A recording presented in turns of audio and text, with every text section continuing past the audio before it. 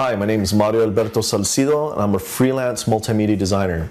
I have 11 years experience in film and video production and desktop publishing.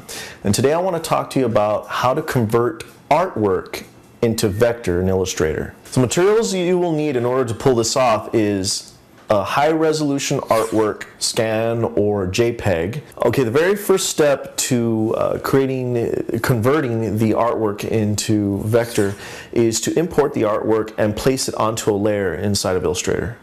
The second step is to select the artwork, go up to your menu where it says Object, and select the subheading Live Trace or Make and Expand.